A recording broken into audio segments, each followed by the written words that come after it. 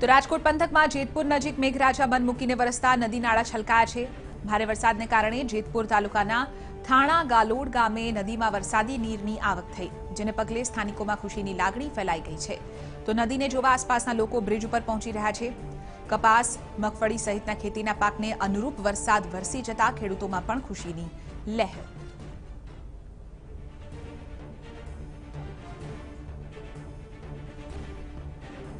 3 થી 4 ઇંચ વરસાદ પડ્યો।